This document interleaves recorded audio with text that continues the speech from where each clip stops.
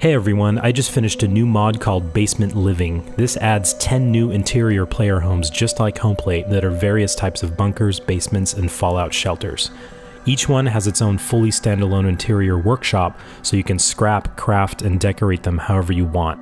There are no console commands or workarounds required, and again, these do not affect your above ground settlements or cause any sort of cell reset bug.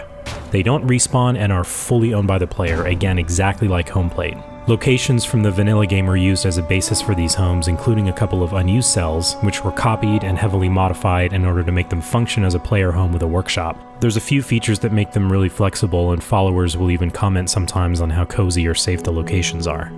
They're true interior cells, meaning that they always exist like any other real interior, but to make it more flexible and immersive, for lack of a better term, you have to craft the doors in order to enter each one. This also makes it so you can place them anywhere you want in your settlements. They cost 10 wood, 10 steel, and 10 concrete to make, so it actually feels like you're crafting a basement. Now this part might confuse some people, but because the interiors are cells that are persistent and always there in the background, you can only have one door per basement at a given time.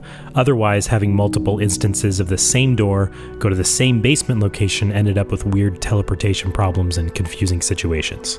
All 10 basements can exist anywhere at any time, but if you craft a door for basement number 1 at Red Rocket and then go to Sanctuary and craft the same door to the same basement number 1 over again, that door will simply move. You will be notified that the basement moved and where it moved from to make keeping track of them easier.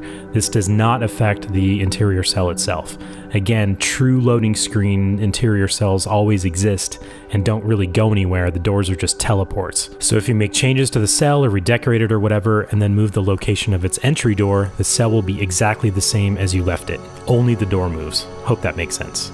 Each basement home has its own power box that gives 100 power, again just like Homeplate, and has a control panel that allows you to toggle the default lighting, fog, and in some places the trash and rubble on and off.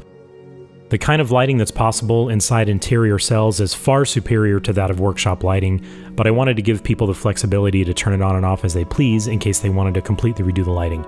You'll notice the workshop containers themselves in these spaces have been replaced with smaller versions utilizing the toolbox meshes so they don't take up too much space.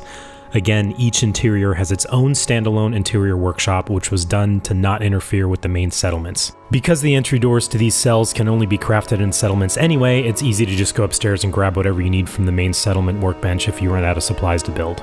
Now I'll stop talking and give you a brief slideshow of each one to give you an idea what they look like inside.